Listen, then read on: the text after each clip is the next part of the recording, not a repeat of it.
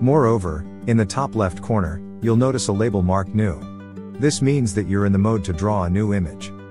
Now watch this. This label switches to fill once you overlap the art box with an existing image on the canvas.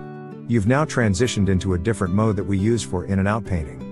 Inpainting is the process of modifying certain parts or even repairing small defects of an image. Do you remember when we removed the coffee cup and its shadow from the table earlier in this tutorial? That's a prime example of inpainting. But inpainting also lets you modify small imperfections or completely alter parts of an image, such as changing the color of the eyes. A good technique is to use the eraser tool and then position the art box right over the area that you'd like to redraw. The larger the art box, the more context you're sending our AI.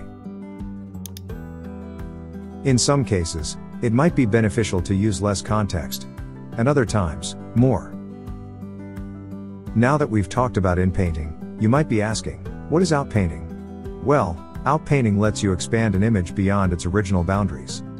For that, we place the art box over an image, allowing it to overlap by roughly 3/4.